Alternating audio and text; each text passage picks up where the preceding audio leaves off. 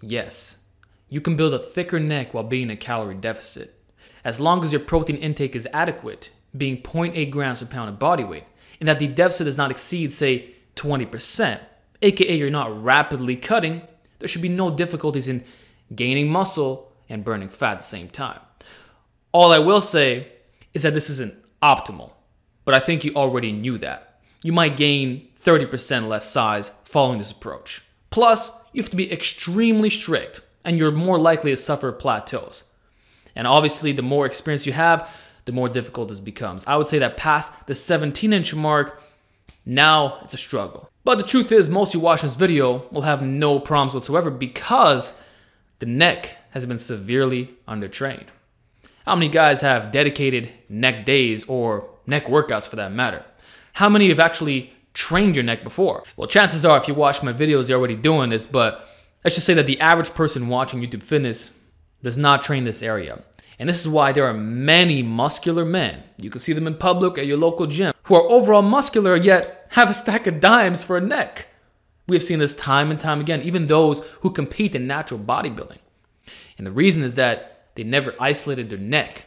So what happens when you take someone who does happen to be jacked, or just a straight novice lifter, no matter who that person is, and we put him on a rigorous strength training program? He will gain size irrespective of the diet because the muscle is undertrained. And I would extend this to any other area. If you've never isolated your biceps, you've only been doing chin-ups your whole life, and then one day you start emphasizing curls, guess what? You will see a surge of growth in your biceps. It's not complicated, it's not rocket science. In the case of the neck, yes, when you shrug, it is being activated. When you do certain compound movements, actually squats and deadlifts, you can argue that it is contributing.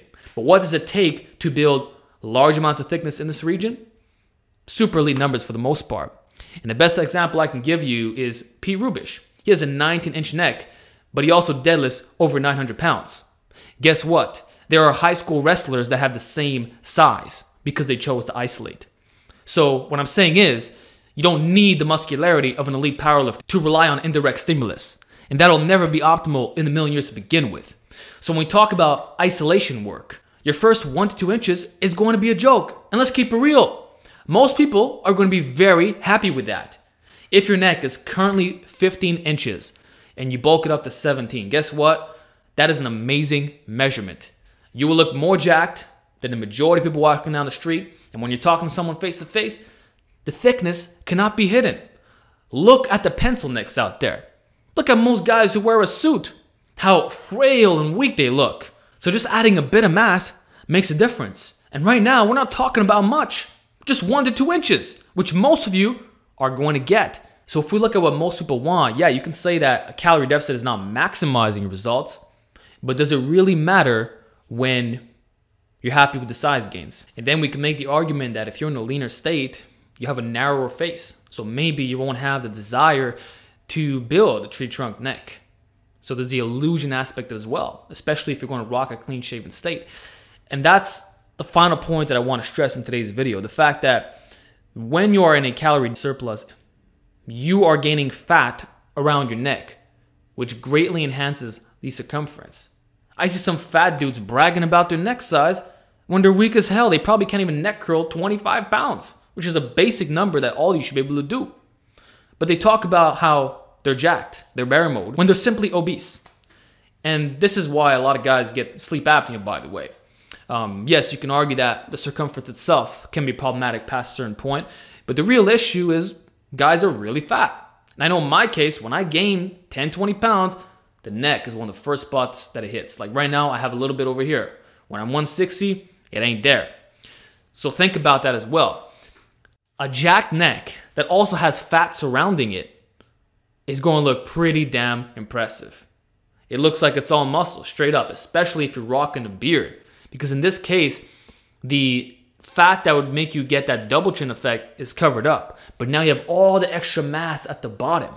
And you couple that with the traps as well, which also tends to look a bit bigger in a bulk state. This is why your shirt size tends to go up when you're fluffier. You know, upper traps, you see it? Bro, you just look like a tank. So many people confuse the fat gain for lean mass. The reality is, if you are in a calorie deficit and your neck size is maintaining, That's actually a good sign because we store fat around our necks, meaning you gain muscle. So in this way, it can accurately tell us what's going on. Are you actually gaining lean tissue or is it just fat? Because I can guarantee that anyone who undergoes a bulk is going to get a thicker neck. I easily gain an inch when I do this. But it's important to recognize that it's not muscle. And if you cut, you'll see what's actually there. So in this way, we're not deluding ourselves. We are staying accountable to what is actually legit. So I just want you to be aware of that. Obviously, a calorie surplus is ideal for maximizing your neck results. And if you are an advanced lifter, I would actually recommend it because progress is going to be slower and we're scraping to get those centimeters. So in this case, it's absolutely beneficial. But recognize that the effects are not as significant as you might think, provided that you know what you're doing diet-wise. So that's all I want to go over in today's video. Yes, you can build a thicker neck in a deficit. Make sure you're managing things correctly and understand that most people have untrained necks, period. So in that case, it doesn't matter what the diet is, we're still gonna put on size. And in most cases, people are gonna be happy with just gaining 2 inches and then going maintenance mode or at least backing down for a little bit. So it all depends what you want at the end of the day. So yeah, I'm done rambling. Let me know if you have additional feedback you'd like to share. I'd love to hear it. What has your experience been with neck training? Let me know, and I'll see you in the next video.